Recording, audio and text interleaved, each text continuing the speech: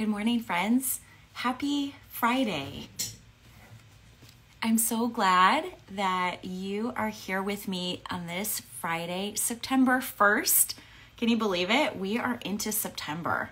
It's so wild to think about that we have already been, at least my kids have already been in school for 4 weeks. I've actually been teaching for 4 weeks in my new job, part-time teaching journalism at the high school where my kids go. And here we are, September 1st. I would love to know how your August was. Drop a little emoji for me if you would like to share a little bit about your week or how your month of August was in a word or two. How would you describe this past month? I have to say, for me, it feels like a whirlwind at this point. Just can't believe that we are all the way through August. I feel like we were just starting school yesterday. And I want to say hello and good morning to some of my friends who I see here are live on Instagram. A bunch of friends over here, Laverta and Josh. Good morning to you, Jeannie and Brett, Shilpa, Mama T. I'm so glad that you are here. And God's Will Children Ministry, good morning to you.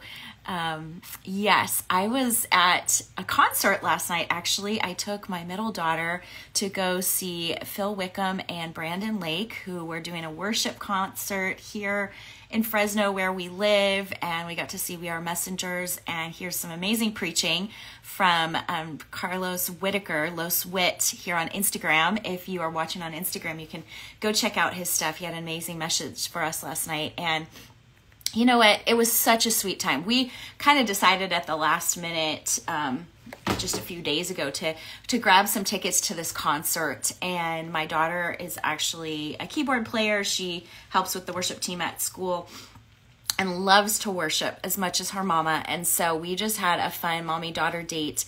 And when we got there, we actually went and grabbed sandwiches from Ike's, just right across the street from the Save Mart Center, and then we headed over to the concert. But we saw so many people that we know, whether they're from church or friends from school or others.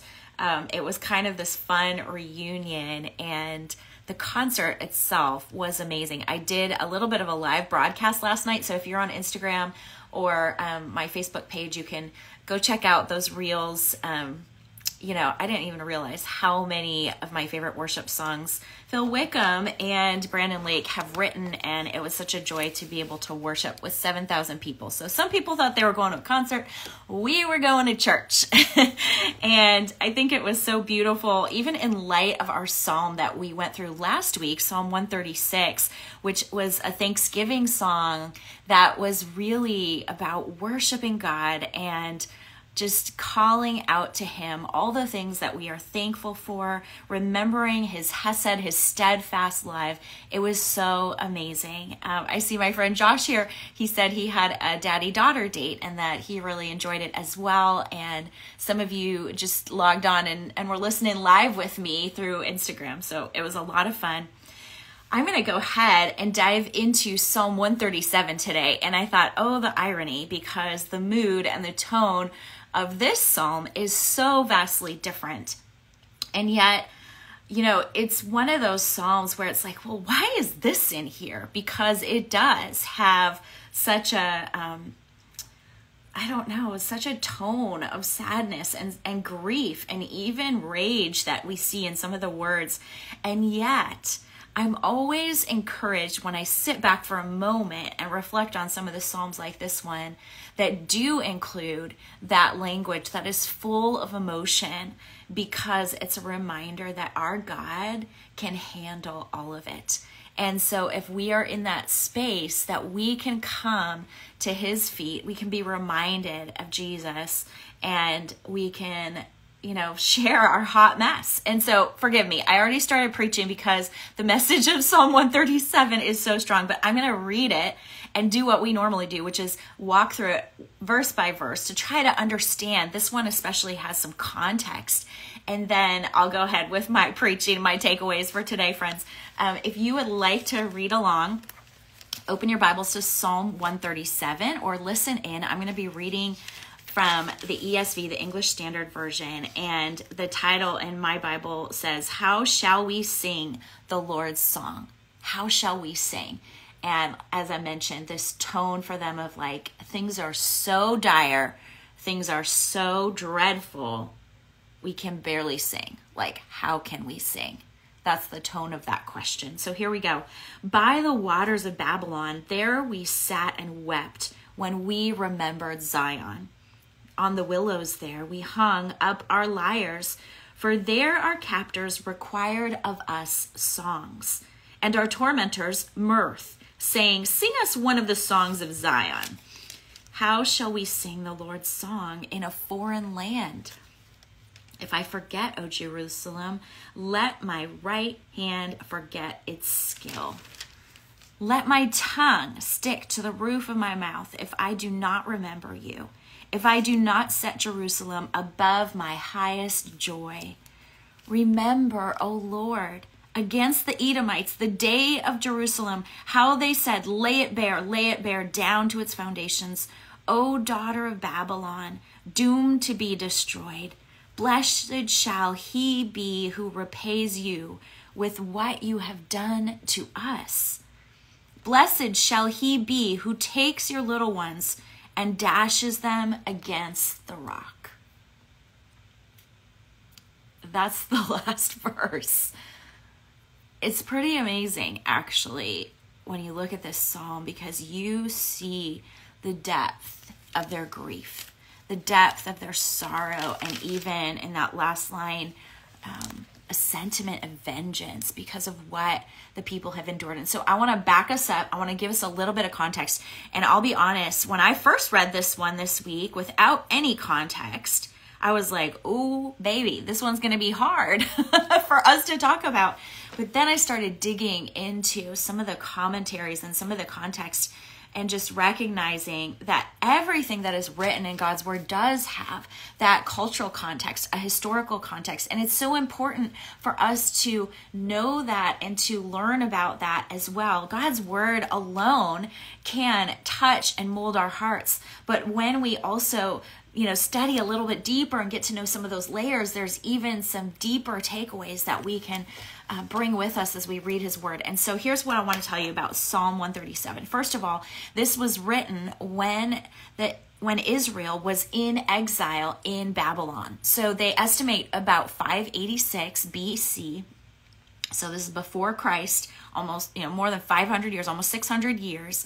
And really, no one was to blame for Israel being in exile except for Israel, because they had been unfaithful to God. And so here they are, and it talks about here in verse 1, it says, by the waters of Babylon, there we sat and wept when we remembered Zion. So this is actually a place, the rivers of Babylon. It's in Mesopotamia. It's between the Euphrates and the Tigris rivers. And so here they are kind of on the shore of the Euphrates River, and they're just remembering the past, and they're in captivity. And it's interesting because the captors then, they are asking, they're calling for the Judeans to sing, because they have heard so much about the songs of Zion. I'm going to go over here to the Message Bible just to give us a little bit of contrast and even maybe richer language than we see in the ESV, which the ESV is always my favorite translation to start with. But Eugene Peterson does such a beautiful job. He says, alongside Babylon's rivers, we sat on the banks, we cried and cried, remembering the good old days in Zion. Alongside the quaking aspens, we stacked our unplayed harps. And that's where our captors demanded songs, sarcastic and mocking. They said, sing us a happy song, Zion. And so here we see that the Israelites are being called upon to sing in the midst of their devastation, in the midst of their exile. They're far from home. They're in a place where they don't belong. And I wonder, friends, can you relate to that? Have you ever been far from home? Have you ever been in the midst of a place where you were like, I do not belong here? Have you ever felt like you were in exile? That's the invitation for us today, is to think about some of those times, to maybe relate to what the Israelites are going through here. And so there's some powerful imagery that we see in verse 4, after they've been asked by their captors to sing, of all things, to sing while they're in captivity. And it says, how shall we sing the Lord's song in a foreign land? If I forget you, O Jerusalem, let my right hand forget its skill.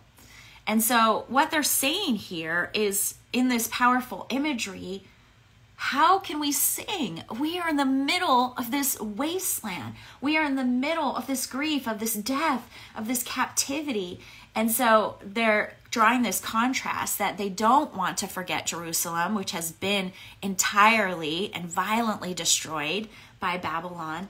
And they are saying, like, don't let me forget this. If I forget it, it's like I'm forgetting my skills that I know how to do that are secondhand. Eugene Peterson describes it this way. He says, if I ever forget you, Jerusalem, let my fingers wither and fall off like leaves. Can you imagine this, friends?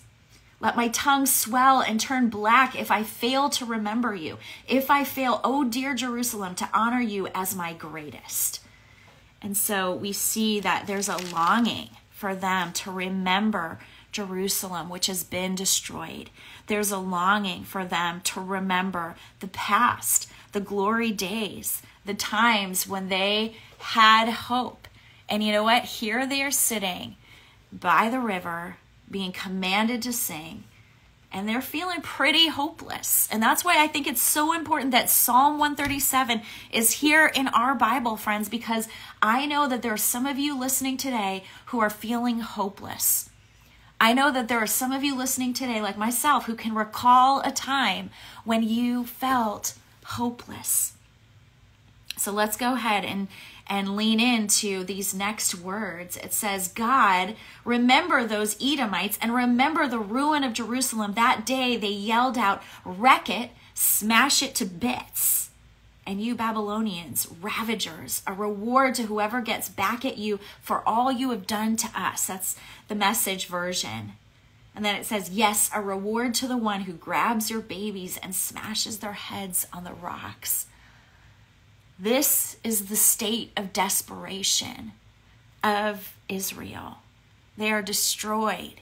They are in exile. They have been captives for a while, and they're being commanded to sing, and they don't even know how to sing. They're in this place where they don't belong. And just a little context here in verses 7 through 9, it's that they're calling for God to remember the Edomites. Now, do you want to know who the Edomites are?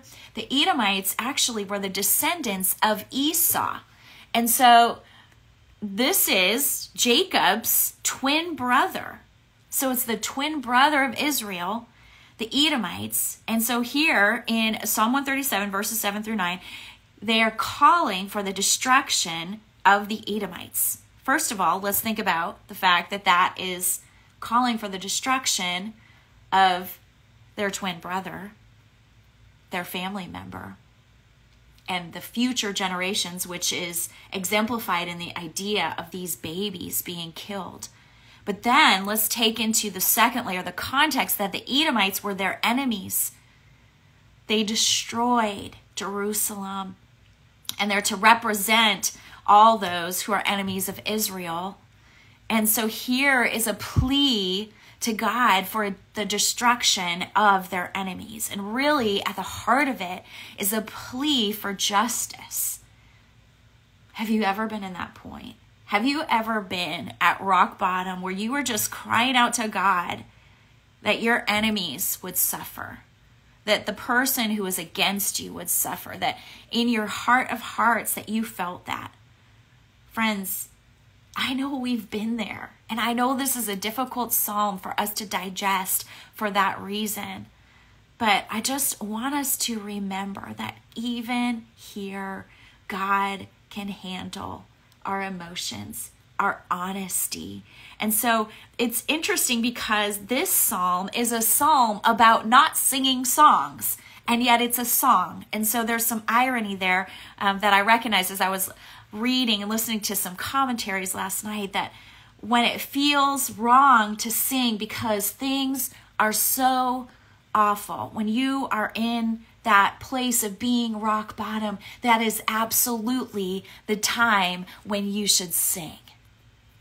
And so last night, as I was at that worship concert with my daughter, and we were listening to the words of Phil Wickham and Brandon Lake and even this quirky Irish band, We Are Messengers, I was reminded even by the little tidbits of testimonies that these men were sharing about their own lives, that it is in that place of grief, it is in that place of suffering, it is in that place of exile that we should sing.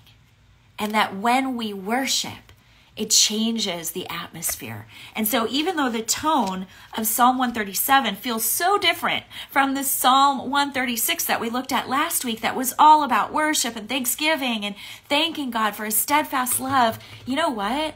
The message is the same. The message is the same in both Psalm 136 and Psalm 137. That message is an invitation for us to worship God. No matter how we're feeling, no matter what trials we're facing, no matter what we are going through.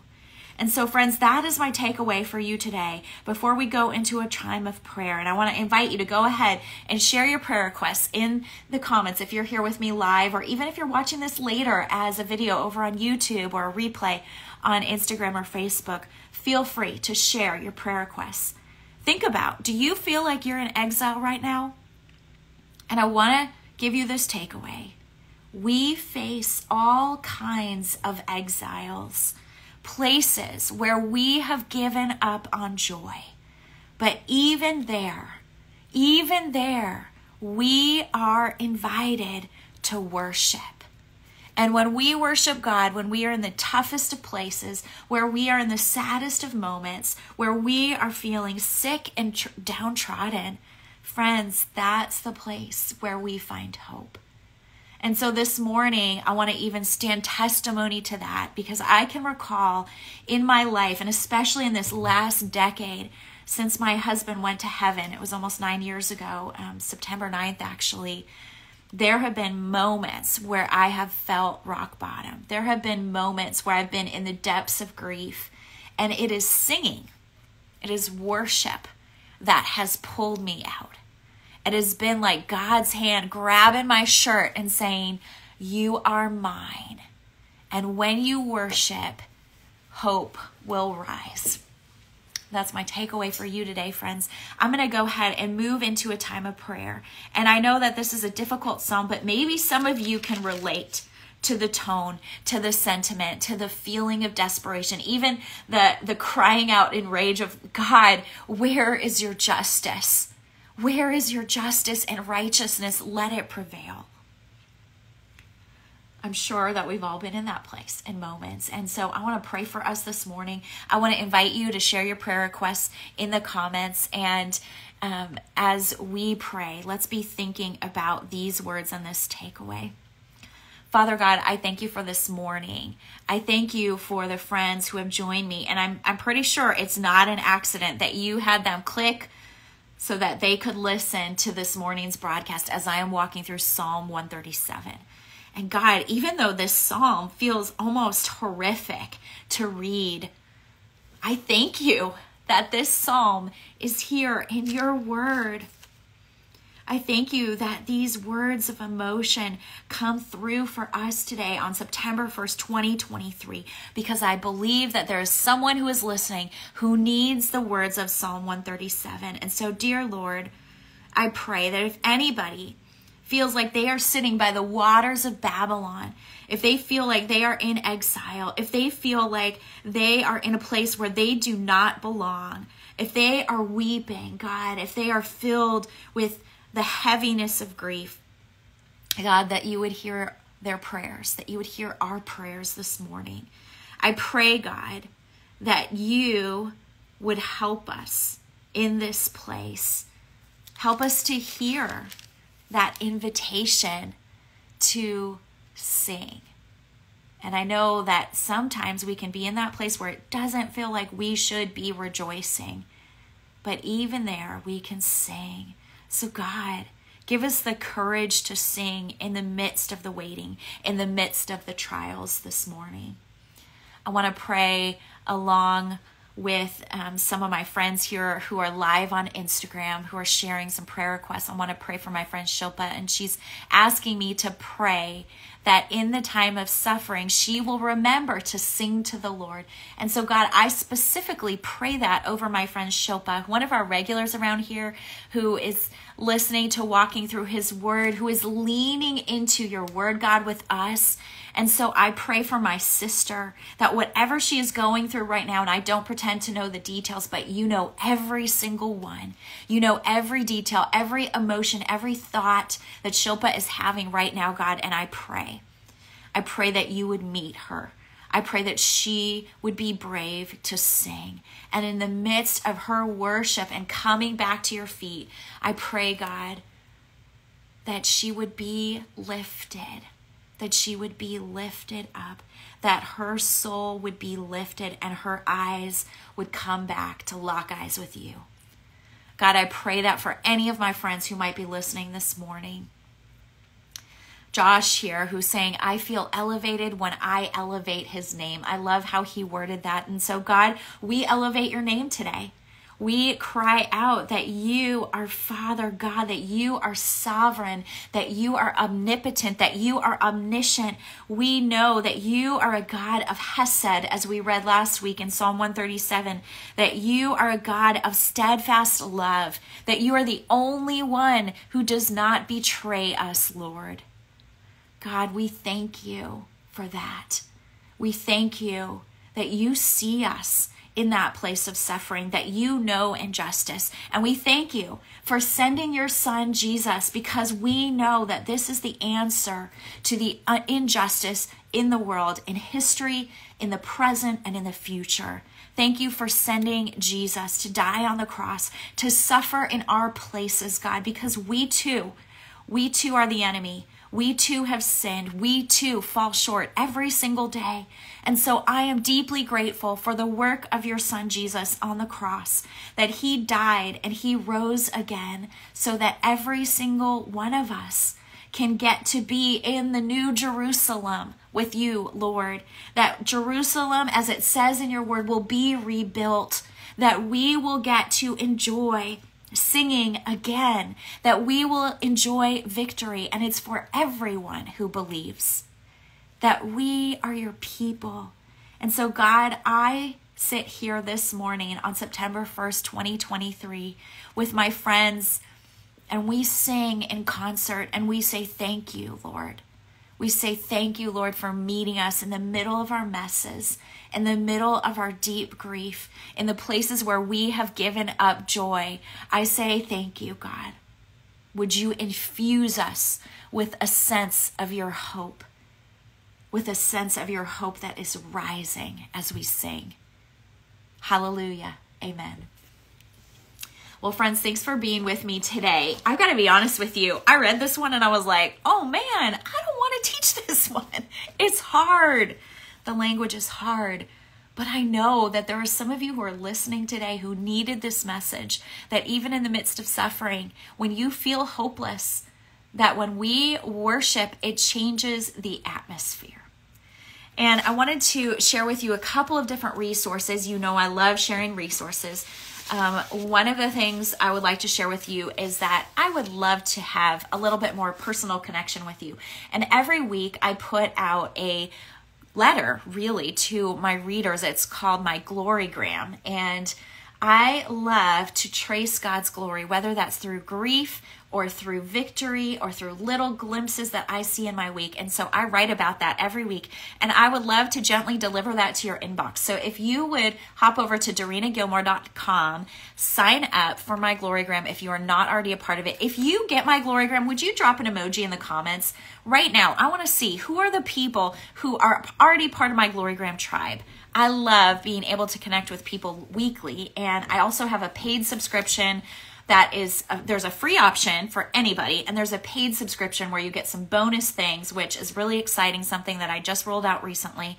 I also love to share resources. So every week I share 5 different resources that are things that I'm doing, things that I've developed, things that other people have developed who are inspiring to me and to my family. And here's one of the ones that I want to feature this week just for free here for you. The book is not free, but the recommendation is free.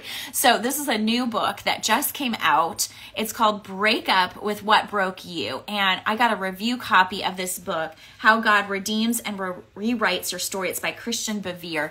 You know, I felt like this was a really good one for me to share about today in light of Psalm 137. And so let me share a little bit about this book. It says breakups are typically synonymous with Rocky Road ice cream, rom-com reruns, and rough crying sessions, but not this one. This is an invitation to liberation, a chance to release who you've been and discover who you truly are. Often, our former mistakes and regrets hold us back from where we're called to be. How can one heal and move on? To find your breakthrough, you must break up with what broke you. I love Christian Bevere's kind of play on words there, and she shows us how to leave behind what's holding us back. And I think this is a really powerful book that is coming out here by Ravel, and so you might want to check that one out if you are in that raw place today. She has some good words of encouragement for you. You can leave your less for more. You can silence shame's lies. You can restore your original design. And that's what the book is about. So friends, thank you for joining me today. Thanks for wading through Psalm 137 with me. Thank you for being Glorygram subscribers. I see so many of you who are dropping your emojis here, and I'm looking forward to sharing with you a new Glorygram, which will go out tomorrow, Saturday. I work on writing it on Fridays, and then I get to send it out to you on Saturdays. And I have a little hint, I've got some really exciting news that is coming just around the corner. So I want you to be signed up for that Glorygram so you can be the first to know. I have something that I've been working on for a while that I'm going to be revealing through my Glorygram. And those are the folks who get to hear the news first. Friends, thank you for being with me today. As always, feel free to DM me if you've got personal prayer requests. I pray over every single one of those. And I am honored that you would spend this 30 minutes with me. Thanks for being here today.